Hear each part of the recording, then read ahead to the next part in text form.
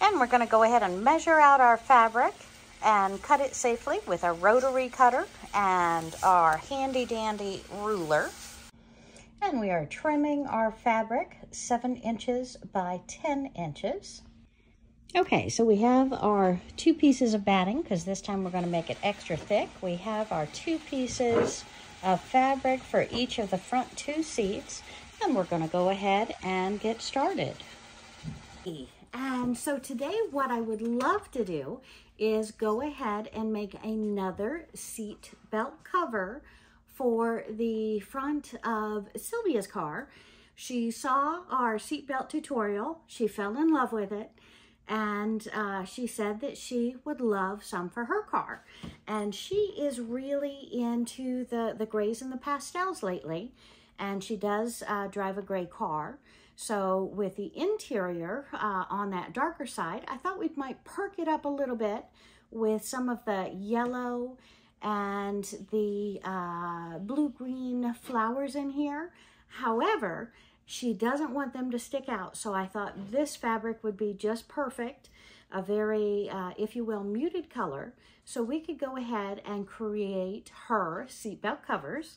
But she wanted hers thick. She says it really, really rubs on her neck. So I thought what we would do today is go ahead and create those for her.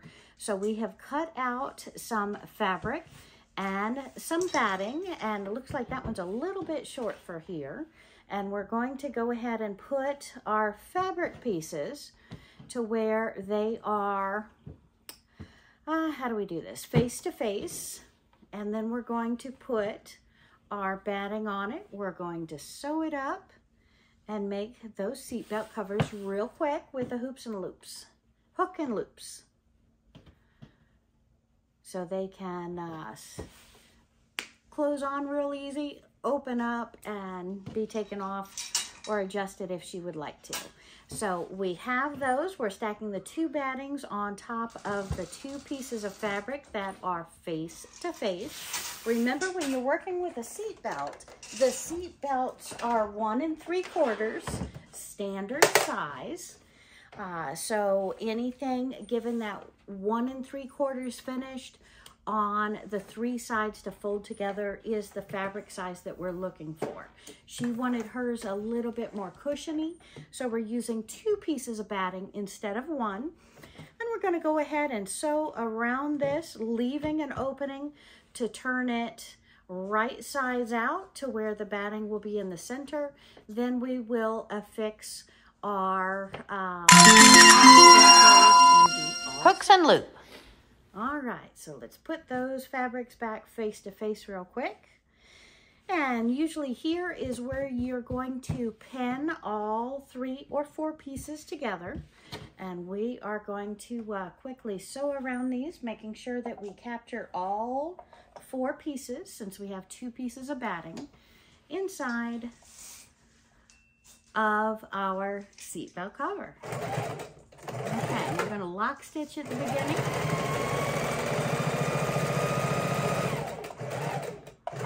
And at the end, we're going to back stitch, foot up, pivot, put it down, and bring it around. Looks like I need to go fetch a pair of scissors before we can get done with this project.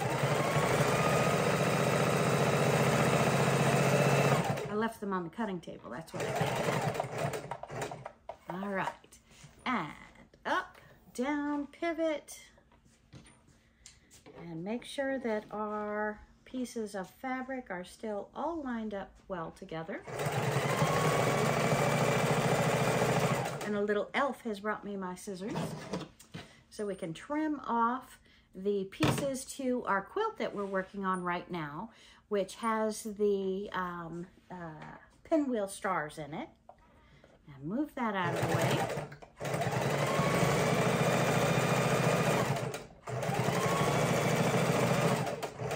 Work quickly on our seatbelt cover and get that all set up.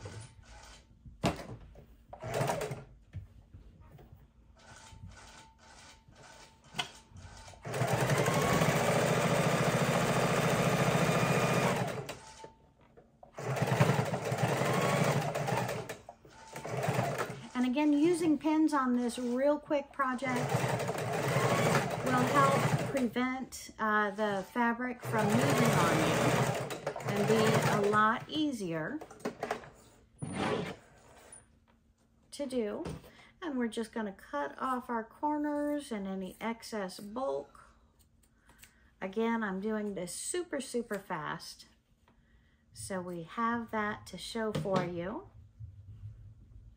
At home, I want you to use pins.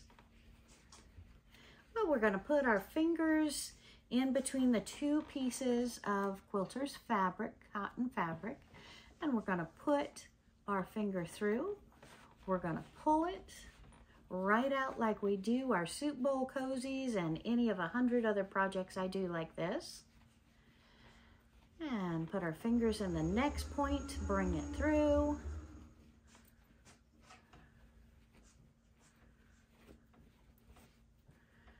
Open that up, pop the second one on the sewing machine and do that for us real quick. I might even run out and hook these on her car, and then hopefully she will be pleasantly surprised when next she sits in her car. All right, let's get that other fourth corner out. We can't have that oblong.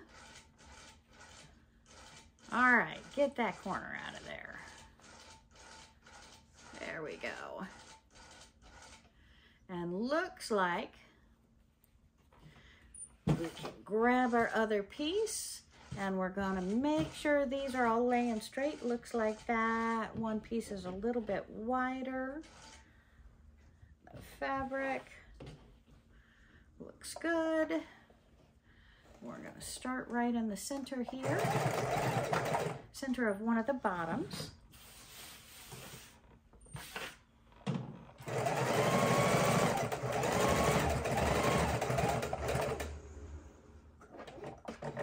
And down, up.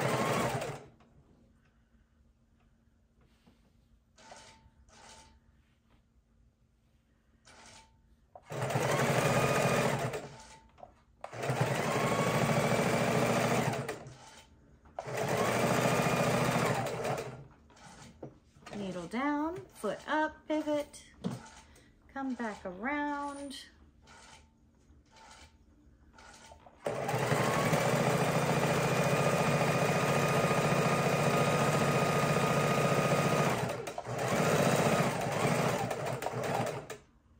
Needle down, up, pivot.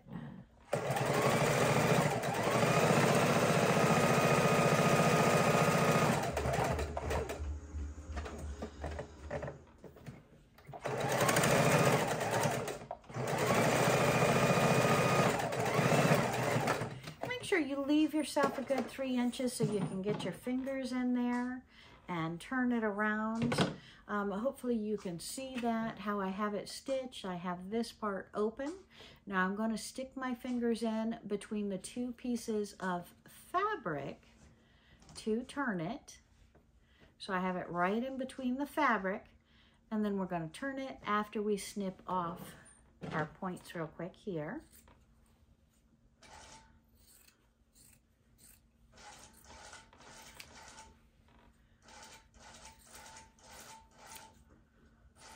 Making sure not to snip off any of your points. And I want to have you see that a little bit closer. Okay, so here we have snipped, not touching any of the, let me see if I can get us in focus. Any of the corners, but we have trimmed those off. Trimmed those off, and now we're going to take it right where the opening is, right here, between these parts right here. We're going to put our fingers right in between the two of these, and we're going to turn it right side out. Okay, and when we are turning these right sides out, if you have a corner, if we can see that corner there, that doesn't want to poke out, if we can't manipulate that, we can simply grab a pen and pull that right out.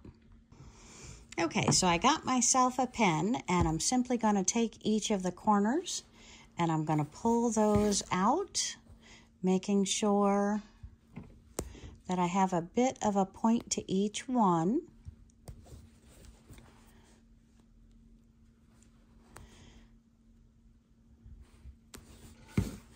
And this is the one that didn't want to cooperate. So I'm going to take my needle in here and just pull, readjust, needle inside and pull it out, needle inside, pull it out. And now we have our point.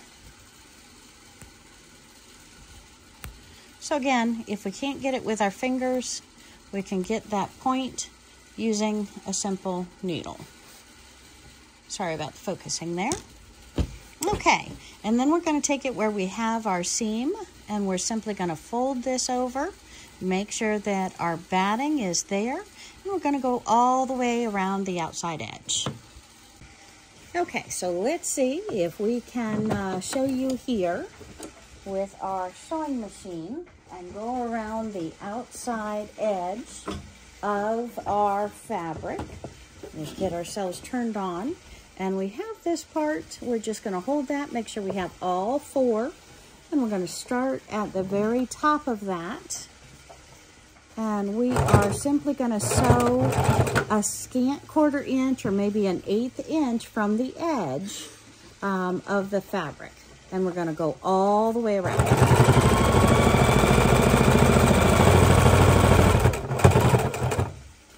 And needle down, foot up, pivot, and go down the next side.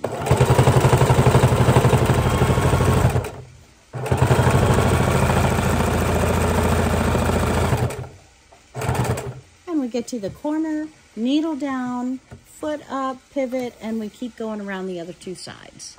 Okay, now when we get to the end here, we want to come right up to our stitching, slightly go over the stitching, and lock it all in.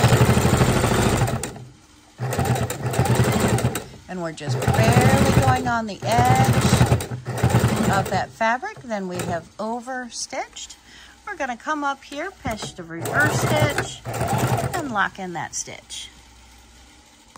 Okay, and if we want to take a look at that turning one more time, just stick our fingers in here. We're going to pull it up, gather it up, stick our thumb all the way to the point on the other side.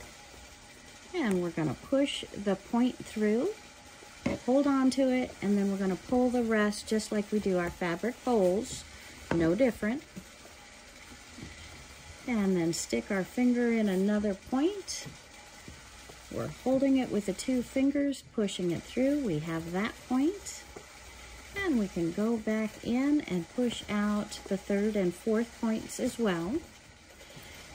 And if we're using our finger and really pushing in that corner, we don't have much to do left with the needle to push the corners out. And then we're going to simply top stitch, and then we'll add our hooks and loops and be all complete with our project. All right, so let's lay that out flat. Take our opening, we're going to fold it in and sew it right along that seam before we go around the rest of the project.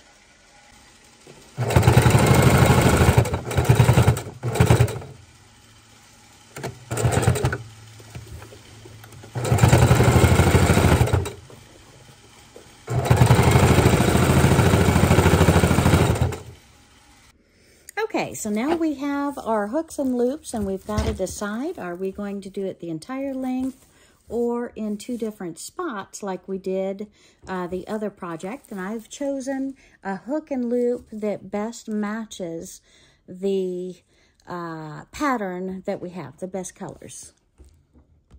Okay, so we have our 4 pieces of hooks and loop. Let's go ahead and split them apart and affix them to our seat belt covers. And we're just going to go ahead and sew it on.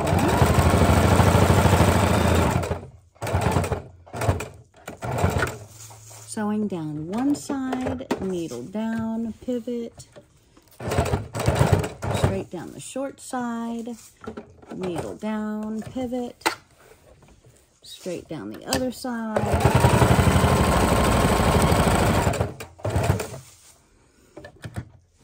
pivot. Now, if we thought Sylvia or the owner of this was going to put it on and remove it a lot or constantly from her car or change up colors, we would do another second round or even third round. However, I've done a tight stitch, 12 stitches per inch. I've knotted it on at least 2 of the corners. I don't know if I did the 4 corners, but 2 of the corners. So we are going to go ahead and leave it like that. So we're going to needle up, pull it up, and we're going to trim that thread right at the fabric. And then we're going to come down and do the other side. So we have that affixed here. We're going to affix the next one, identical kind, right down here. Then we're going to flip it over and do the other 2 on the opposite side of the fabric, because remember, it's going to reach around and grab.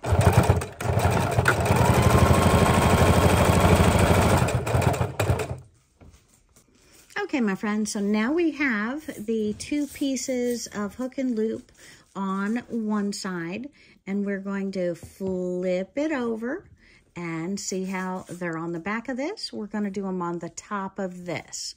So we're going to put the 2 in corresponding spaces on the opposite side that we put the hook and loop on the other side.